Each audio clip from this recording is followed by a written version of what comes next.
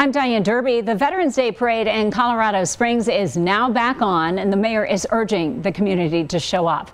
I was at City Hall this morning as he announced the parade will happen downtown Saturday, November 9th at 11 in the morning. As we've reported, the nonprofit that's been in charge of the parade for more than 2 decades canceled it last week because of what they say was a lack of participation. Now, with less than 5 weeks left to get it done, the new organizer says he's ready to take on the challenge. There will be a Veterans Day Parade on Saturday, November 9th. Today's message from Colorado Springs Mayor Yemi Mobolade outside of City Hall was one many in our community have been waiting to hear. As a proud military city and home to approximately 90,000 veterans and their families, not having a parade was not an option. Last Thursday, the board of directors for the nonprofit in charge of the parade for the last 25 years made an announcement on their website the parade was off because of a lack of participation. Last year, they had 81 entries. This year, 51. Board members told me their cutoff this year was 65, and they could not justify the $50,000 cost to put it on. The board president spoke with me by phone today. You were only 14 away, though, from your goal. That seems like a small amount. Not when you're trying to get them to come.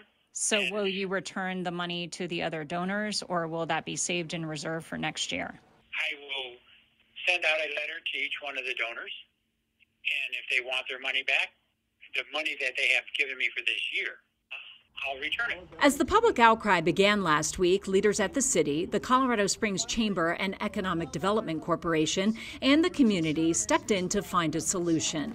One of the people they called on to help was John O'Donnell, who has now taken on the task of organizing the parade. His public relations firm has been putting on parades in downtown Colorado Springs for the last 4 decades, including the St. Patrick's Day, Festival of Lights, and the Pikes Peak or Bus Rodeo parades. We're all excited. We've hardly slept in 3 days. We're just all cranked up.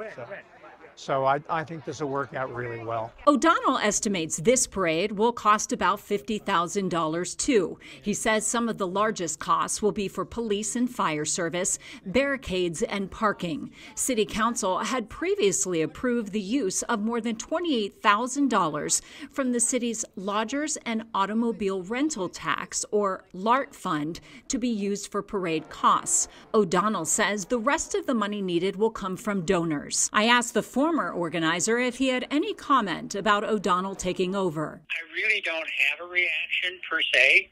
You know, if Mr. O'Donnell wants to put on the parade, when I gave up the permit, then it was whoever wanted to do the parade this year.